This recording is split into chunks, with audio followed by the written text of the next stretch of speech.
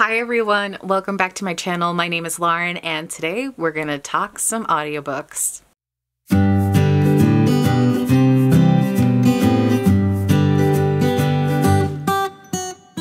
All right, you guys, so it is January, so that means it's time to do a wrap up of all the books that I read this past quarter. All in 2020, I instead of doing a monthly wrap up, I did a quarterly wrap up. I don't know if that'll continue into 2021. Not really sure what I'm going to do in 2021. There's no plans here. We just do it loosey-goosey and that's just what we're gonna keep doing. But if you're here, thank you for joining me and let's get to it. These are all the books that I listened to in Q4. So that means October, November, and December. And yes, these are all audiobooks. I am basically an exclusive audiobook listener. I love to listen to audiobooks while I'm working and I can have something in the background or when I'm cooking or when I'm going for a walk. I like to be multitasking in that way.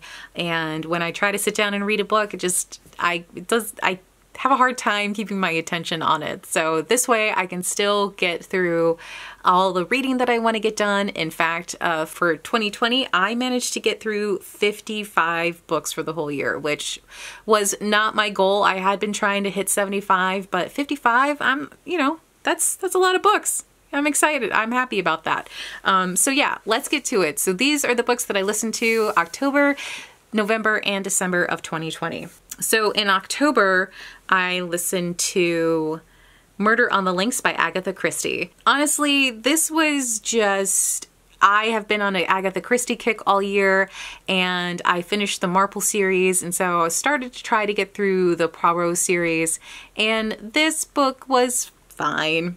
You know, I kind of feel like it's definitely one of those like, the majority of books are going to be just fine and there's only going to be a few 4 or 5 stars out there. So this was fine. I enjoyed it as much as you can. It's, you know, Agatha Christie's great. Next up was How to Argue with a Racist by Adam Rutherford. He is a statistician and scientist and the whole book was talking about the genetics of race and how that science has been used against people to continue to hold up white supremacist racist beliefs.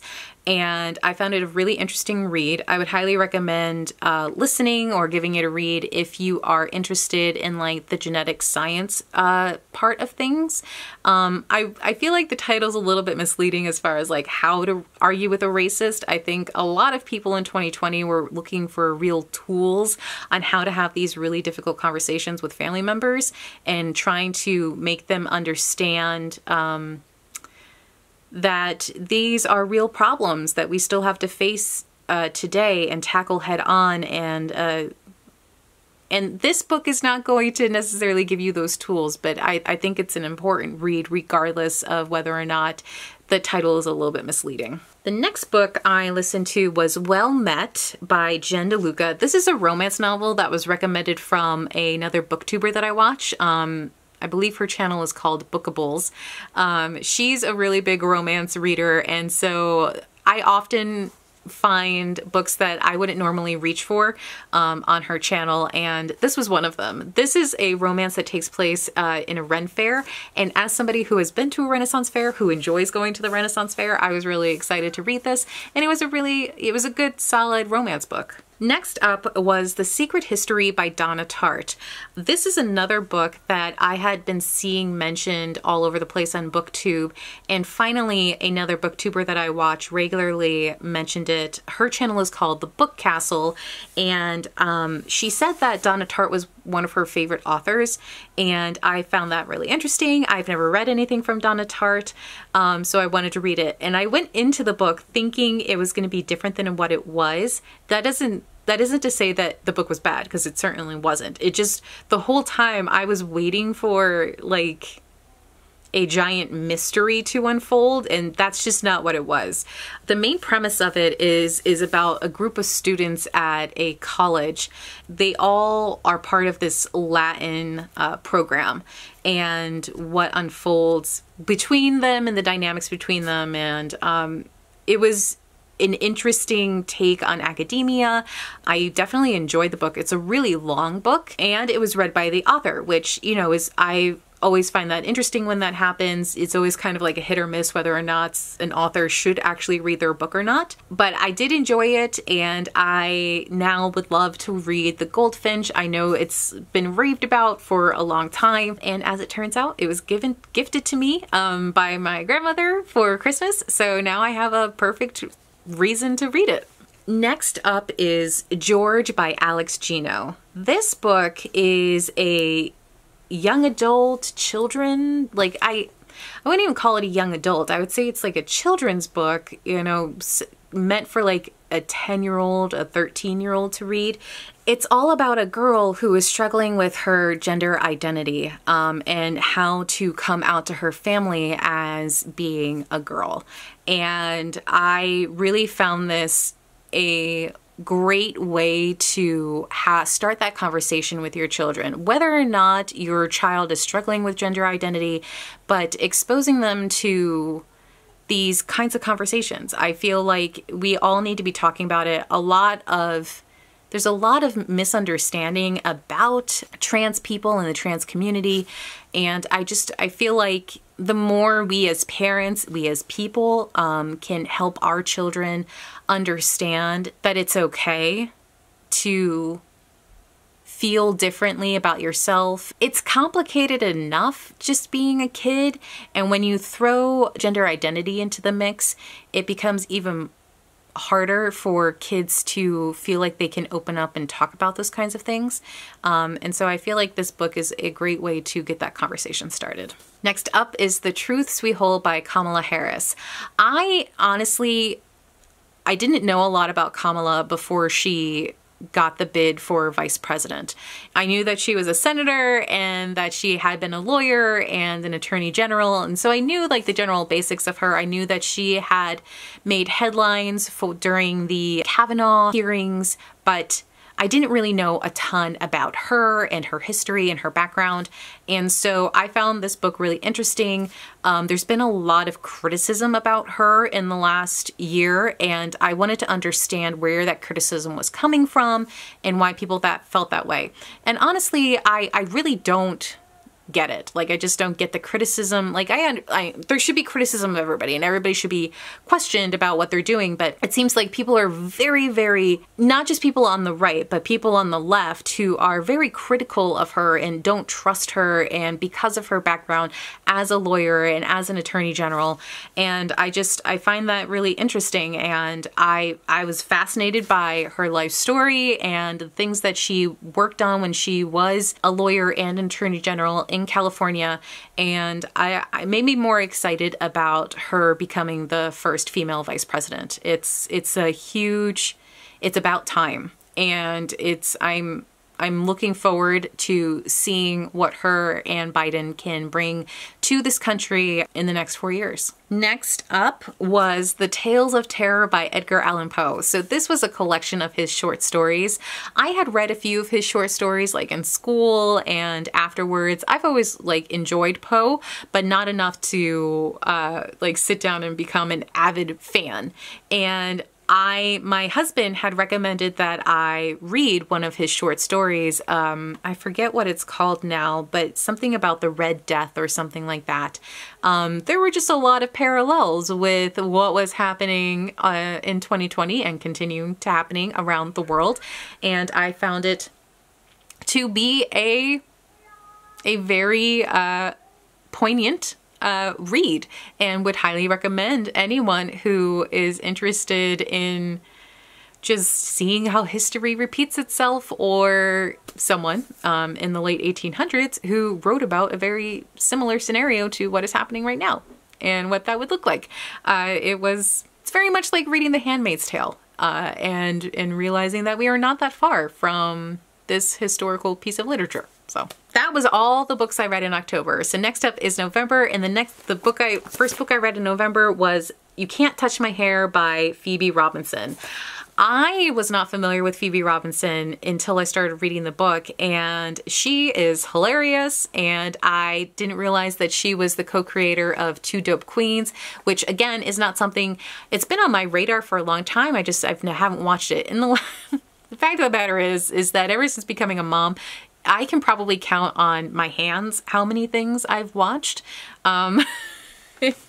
So I don't watch a lot of television. I don't watch a lot of movies. And while Two Dope Queens has been on my radar, it's not been something I've watched, or listened to. And it's definitely something I want to watch and listen to in 2021 because I really enjoyed Phoebe's book. I'm following her on social media now. She's hilarious, and I would totally recommend reading her book. Next up was Blanche on the Lam by Barbara Neely. This is a book I was also not familiar with. This is the first in a series, and I was not familiar with Barbara Neely or this series, and I was curious to be reading more books by Black authors, and since I am a big fan of mystery, I definitely thought this book would be way up my alley.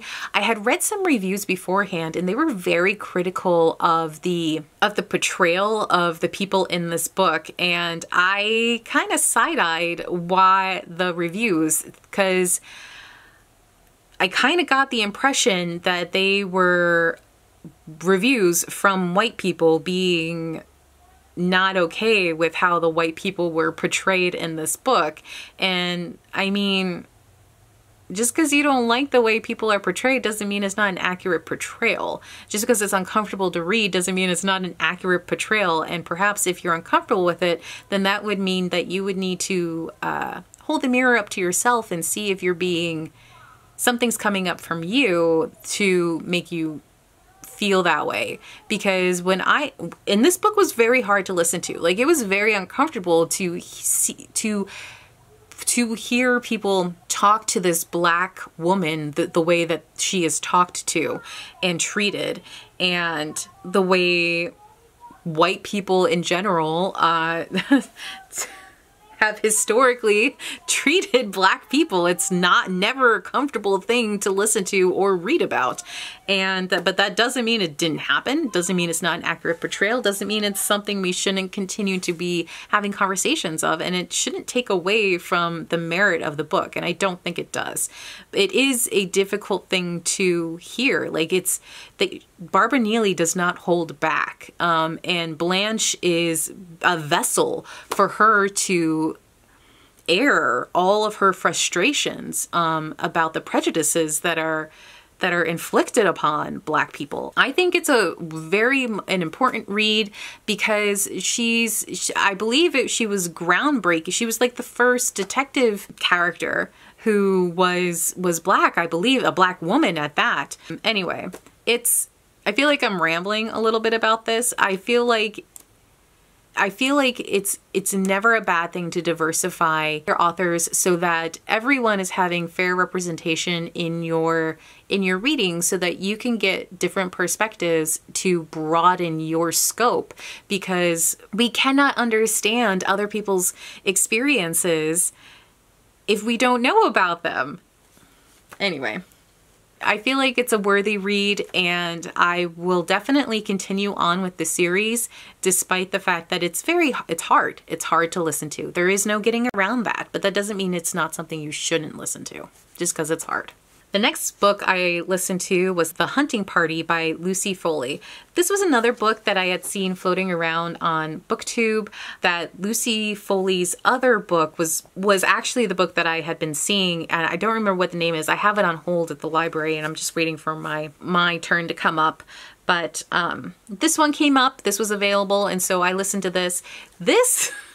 Whew, I mean, if you've listened to this book, you know, the characters in this book, man, they're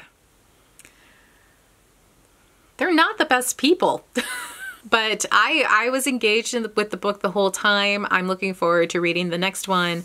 But yeah, not very likable people in this book. All right, those were the books that I read in November. Next up is December. December was eaten up mainly by Dune. I have never read Dune. I've never seen Dune. I am interested in seeing Dune. I had no idea that they were making a Dune remake. Hence, again, like I said, I have not seen or watched anything in like 3 years because I have a child who sucks all the energy out of me. And so I don't watch things at the end of the night. But finally, I listened to Dune. I really, really liked Dune. I wasn't sure if I would. I'm not the biggest fan of fantasy, but the fantasy genres that I do like I really like them.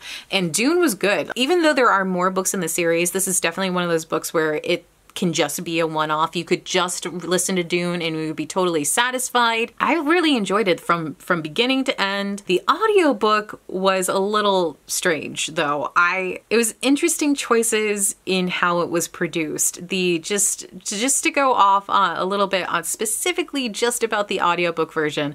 I was very familiar with a number of the narrators that were narrating, and it's not that I had a problem with any of the narrators. There was nothing wrong with any of the narrators. What I took issue with was the choices the producers had made to switch back and forth between a main narrator, who was Simon Vance, who just read all of the characters and there was no character voice. There were no other actors voicing in those chapters versus the chapters where there were actors voicing other characters. And I couldn't come up with the rhyme or reason as to why sometimes a chapter would have 2 or 3 actors narrating characters and why other chapters, those same characters would be narrated just by Simon Vance and no other actors. So, I'm sure there was a reason. I have a couple of theories as to what those reasons were. It was a little jarring. It took me maybe like 2 or 3 hours before I finally wrapped my head around like what the heck was going on, who these people were, because it was confusing when sometimes Simon would be narrating and I'm like, is this the same person as Scott Brick's character? It was just an interesting choice. I finally was okay with, once I figured out what was going on, it was fine and I didn't really notice anymore. I just thought it was a really weird choice. Well, whatever. But Dune was great. If you have read Dune, I'd love to hear your thoughts about it. And super looking forward to finally watching the movie. I've been a Kyle MacLachlan fan and David Lynch fan for a long time. And I find it fascinating that David Lynch directed Dune. That's seems like an odd choice, but really looking forward to seeing it, and a young Kyle MacLachlan and what he does with Paul's character. And well, it's just, my husband's reading it now, so as soon as he's done reading it, we will sit down and watch the movie together, and I'm excited.